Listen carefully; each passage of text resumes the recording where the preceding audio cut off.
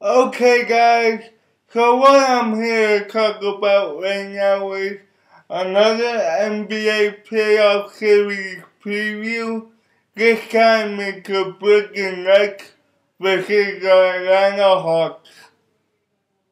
Now the key to victory for the Brooklyn Nets in the series versus the Atlanta Hawks is to try to slow the tempo of the game down while at the same time trying to wear down the Atlanta Hawks physically.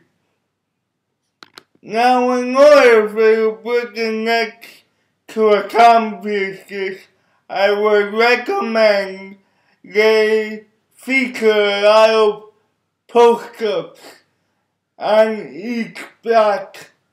For example, Brook Lopez on one side and Kevin Williams on another side. Now the reason why the Brooklyn Nets might be able to feature a lot of post-ups is because the Brooklyn Nets hold the height or weight advantage at 3 positions in the starting lineup. Let's first take a look at point guard. Kevin Williams is 1 inch taller and 30 pounds heavier than Jeff Teague.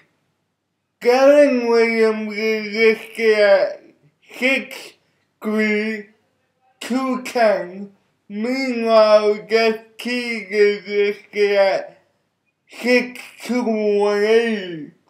So, if the Brooklyn Nets manage to post up Kevin Williams most likely will be able to back down Jeff Teague with ease. And it makes it easier for him to shoot over Jeff Teague as well, since he has a 1 inch height advantage. Now let's take a look at DeMarre Carroll versus Joe Johnson. Now, while DeMarre Carroll has a 1 inch height advantage over Joe Johnson is 30 pounds heavier. What that means, if they post up Joe Johnson, while he may not be able to shoot over DeMarre, he is most likely gonna be able to back him down and either draw the double team or get a shot closer to the basket that he can make. Now the final matchup is Brook Lopez versus Al Horford.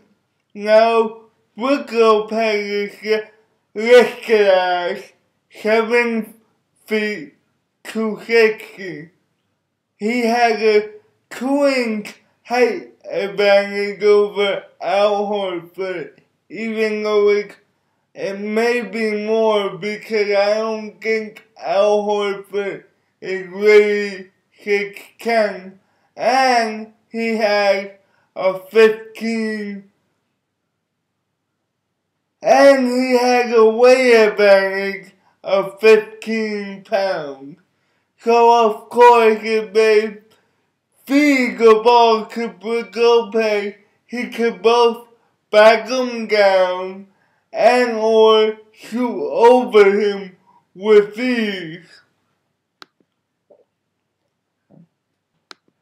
I strongly believe that if this strategy takes place, that Lionel Hollins will rotate Joe Johnson and Kevin Williams in terms of who gets the post up in the low block. And if this strategy takes place, that'll force Atlanta to send help defense. And ultimately, that'll open up somebody on the perimeter to either attack the basket or shoot the three. And more importantly, late in the game, since the Atlanta Hawks will be tired from that physical pounding, they won't be able to use the speed advantage over the Brooklyn Nets to get to the rim. The key to victory for the Atlanta Hawks in the series is to find ways to speed up the tempo of the basketball game. Now the Atlanta Hawks can do this via several ways. The first way is to use what they have been using all season, which is constant ball movement. And as a result, the Nets may have to constantly rotate onto different offensive players to keep up with this ball movement. Therefore, the Atlanta Hawks are bound to find an open guy just because they're faster than the Brooklyn Nets are. The Brooklyn Nets aren't gonna be able to rotate as fast as the ball is moving. Therefore, the Atlanta Hawks are bound to find an easy wide open three or an easy shot at the basket. Now the second way they could take advantage of their speed is by giving the ball to Al Horford at the free throw line, have him face up and use his speed advantage over Brook Lopez to attack the basket and score, or if somebody else comes over, he could kick it out to DeMarre Carroll or Kyle Korver for the wide open three.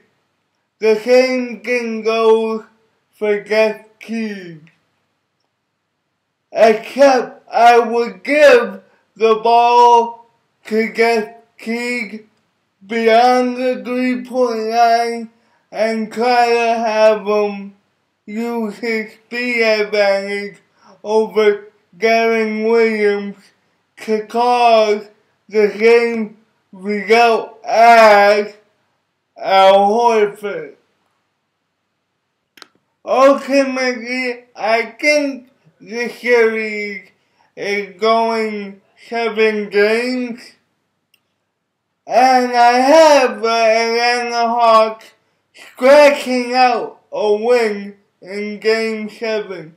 Just because I think there's gonna be moments where the Brooklyn Nets have the basketball and Brook Lopez is hanging out at or beyond the free throw line and either doing nothing or shooting the basketball from there instead of being further down in the low post and attacking Al Horford, getting him in foul trouble, and getting offensive rebounds for his team.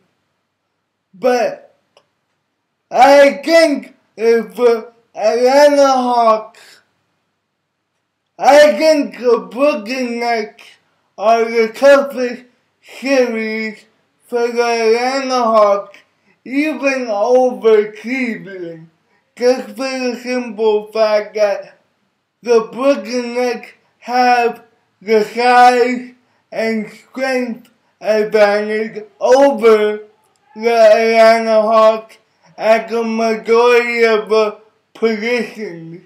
As a result, they're able to slow the game down.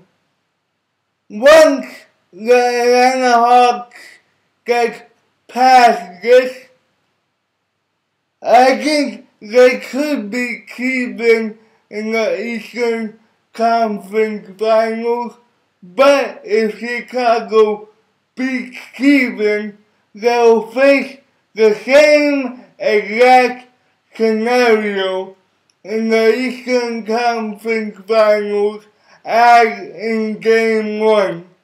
That's it for right now, guys. Peace.